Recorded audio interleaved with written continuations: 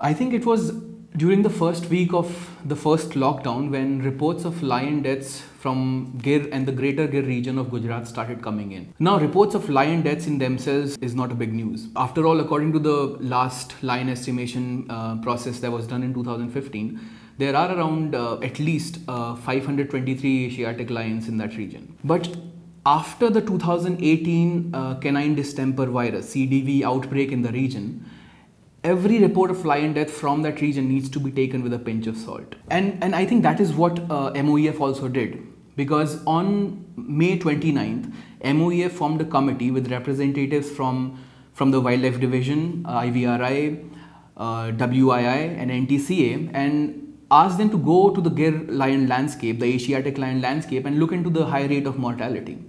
And they had a reason to worry because most of the deaths were being reported from Gir East Division, the Dhari Division, which was also the center where the CDV outbreak happened in 2018. We at Down to Earth managed to get hold of that report that that committee filed and that went to MOEF and also the PMO in the first week of June. And the contents of that report are quite telling. Now, first thing, since January 2020 to May 2020, in these 5 months, 85 lions have died in the Asiatic lion landscape of Gujarat. Now, just to put this figure in perspective, in the year 2018, around 112 lions had died.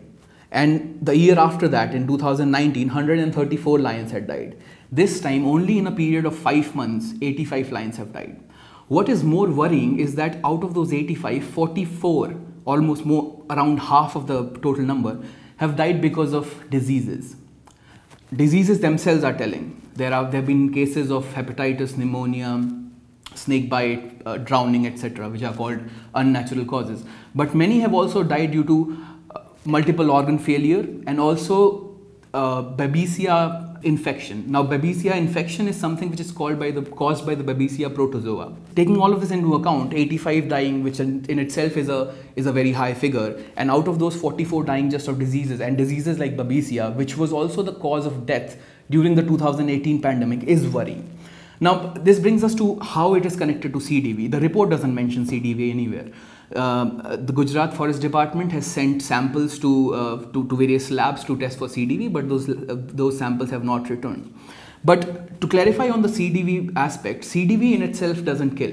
What CDV does is it reduces the immunity of the host animal, thereby making it susceptible to other infections. Maybe in this case could be BABESIA infection. Even in Serengeti in Tanzania, where in 1993 the CDV outbreak wiped out almost 1,000 lions, it happened because the CDV had lowered the lion's immunity and the BABESIA infection was able to kill the lions. But recent reports and studies, long-term studies on the Serengeti outbreak is revealing something new. And what these reports and these studies seem to suggest is that it wasn't just the CDV virus, the African lion and the ticks and the BABESIA protozoa, which were working in silos. It was all happening under an overarching theme of environmental causes, and that in Serengeti's case was one of the worst droughts that area had suffered in ages. And this drought had caused a mass mortality of buffaloes. And these buffalo carcasses infested with ticks were being fed on by the lions. And in turn, because the lions, because of the CDV virus, had a lowered immunity, they were more susceptible to the infection caused by the BABESIA protozoa in these ticks. Now, given what is happening in Gir, do we know what is really happening there, apart from the fact that lions are dying? What is the link? What is the relation between the Asiatic lion, the CDV virus, the ticks and BABESIA in the Gujarat Asiatic lion landscape? Have any studies being done? Is there any scientific evidence linking 1 to 2? Also, are there any environmental overarching causes at play here that is making lions more susceptible to CDV and thereby making it more susceptible to the ticks, if that is the case at all? And then also, it also focuses on this more important question, which is about the translocation of Asiatic lions, which was supposed to have happened after 2013 with the order of the Supreme Court, but hasn't happened so far.